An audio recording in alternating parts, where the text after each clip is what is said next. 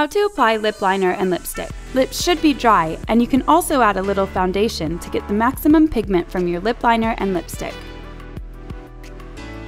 Using the Obsessive Compulsive Cosmetics Color Pencil Black Dahlia shade, trace the lip pencil around the border of your lip line to really define the shape of your lips. Once you have outlined the shape, start to shade in a little more of your lips. Use the Illamasqua Anti-Matter lipstick in shade Midnight to fill in the body of your lips. Ensure the lip liner and lipstick blend together seamlessly.